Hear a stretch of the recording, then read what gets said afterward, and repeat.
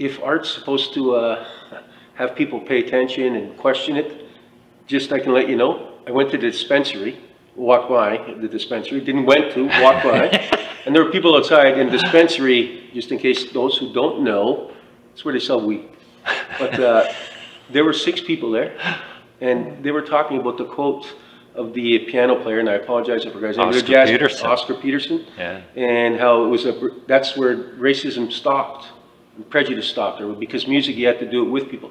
They spoke about that for hours, or at least it seemed like hours. Not that I was smoking, but that stuff is fantastic. So I want to say congratulations, and thank you for being part of the West Queen West Art and Artists Gallery and the Nuit Blanche, and we look forward to having more of your work.